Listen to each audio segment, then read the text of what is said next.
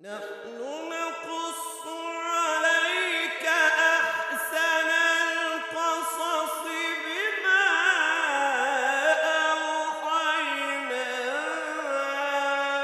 إليك هذا القرآن.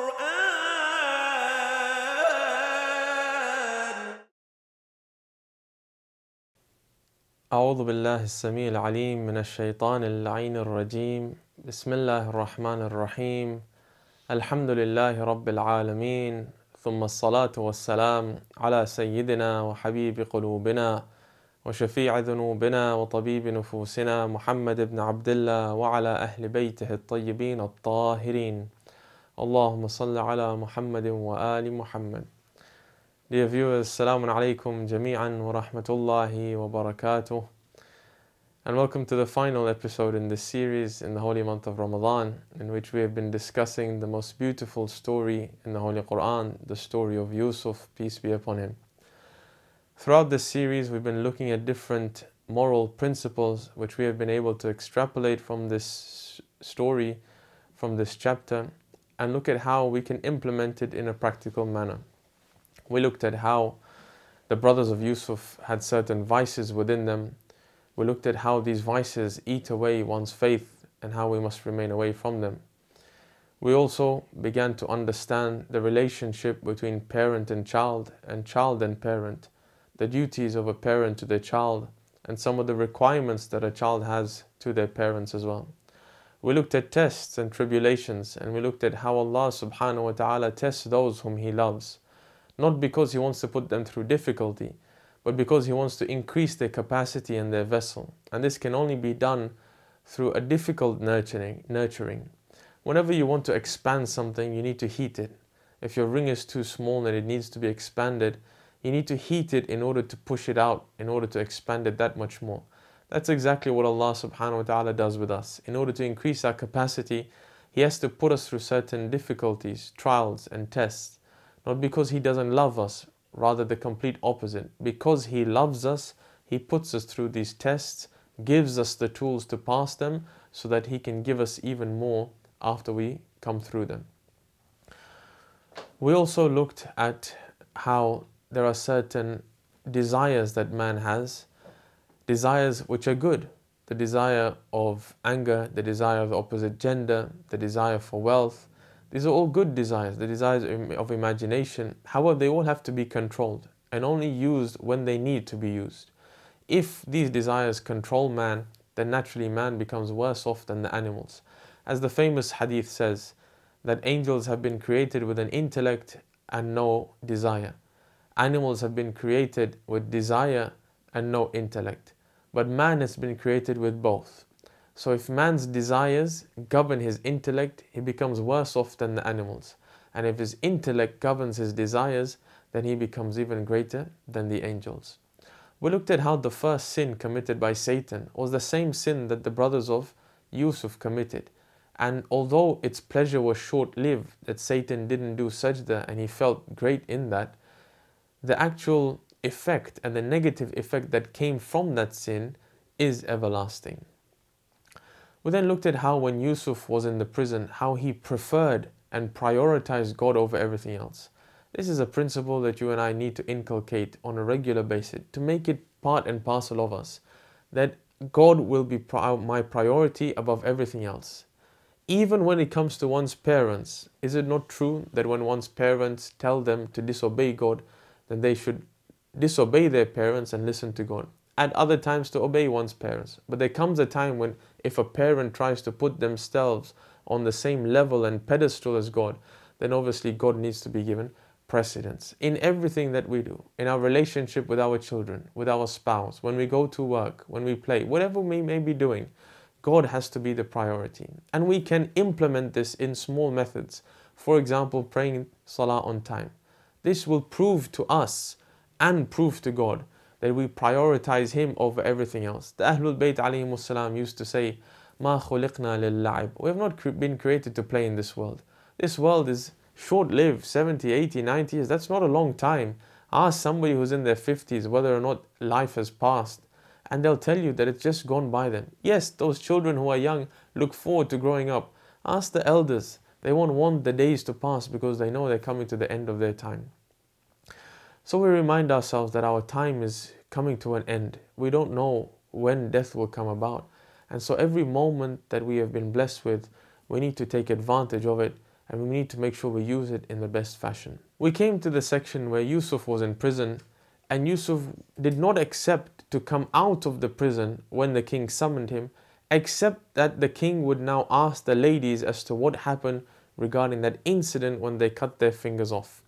This is where Zulaykha also was called, and she made it clear that it is Yusuf that has been truthful and it is I who tried to seduce him. Verse number 52. Many Mufassirin say that this verse is mentioned by Yusuf. However, chronologically it doesn't sit well because Yusuf is still in prison, so he's not able to say this to the public. This would have been Zulaykha talking as well as the next verse. Zulaykha therefore mentions, ذَلِكَ لِيَعْلَمَ أَنِّي لَمْ أَخُنْهُ بِالْغَيْبِ. I am making mention that he is the one who is truthful. Why? Zulaykha says, so that he, Yusuf, should know that I did not betray him during his absence. That just because he's in prison and he can't speak for himself, that I'm not going to betray him and say that he attacked me. No, I'm going to say the truth. It's clear here that something has changed in Zulaykha now. Now she wants to say the truth. Now she's willing to stand up and say the truth as to what happened in order to clear Yusuf's reputation as well. She says, I am saying this so that he should know that I did not betray him during his absence. وَأَنَّ اللَّهَ لَا يَهْدِي كَيْدَ الْخَائِنِينَ. And she bears witness that Allah subhanahu wa ta'ala will not guide and bring about the plans of those who are deceiving. Then the most profound statement comes about, and she says, وَمَا أُبَرِّئُ نَفْسِي. I do not say that I'm free from my lower self. إِنَّ النَّفْسَ لَأَمَّارَةٌ بِالسُّوءِ إِلَّا مَا رَحِمَ رَبِّي. This lower self that everybody has, this nafs al-ammara, it's calling towards evil, it's attracted towards evil, it wants play, it wants relaxation, it wants to be lazy. It doesn't want to work for the sake of God, it doesn't want to do ibadah, it doesn't want to obey God and worship Him. It wants to do everything that it wants, which is evil and ill. She says, I am not free from this soul that is calling towards evil. إِلَّا مَا رَحِمَ رَبِّي. Except if my Lord has mercy on me. إِنَّ رَبِّي غَفُورٌ رَحِيمٌ. And she bears witness that the Lord, Allah subhanahu wa ta'ala, is all forgiving and all merciful. Now the king calls upon Yusuf and asks for him to be released, to be brought to him, and he says, this is the king. Meaning this is not the Aziz, this is not the husband of Zulaykha. This is a king above the Aziz, somebody who has the greatest authority in the palace.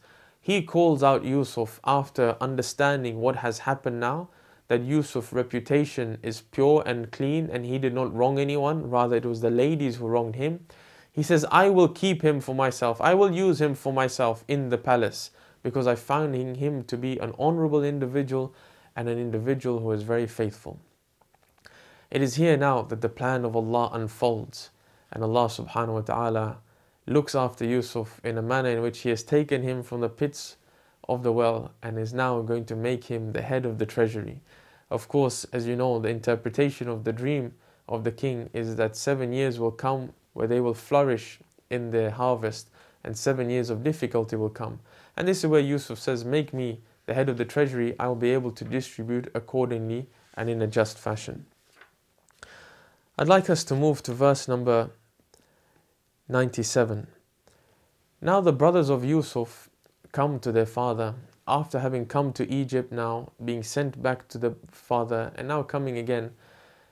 Yaqub says, it's as if I can perceive Yusuf is here. Yaqub is blind by this time, out of crying because of the separation that he's had with Yusuf. His old age as well.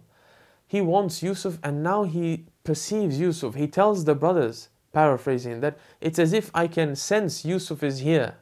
Or do you think that this is my ill judgment? And they say, no, you're in error, you're an old man. And as soon as the shirt of Yusuf is brought and he wipes it on his eyes, he's given eyesight again, and he tells them that, is this not my clear judgment?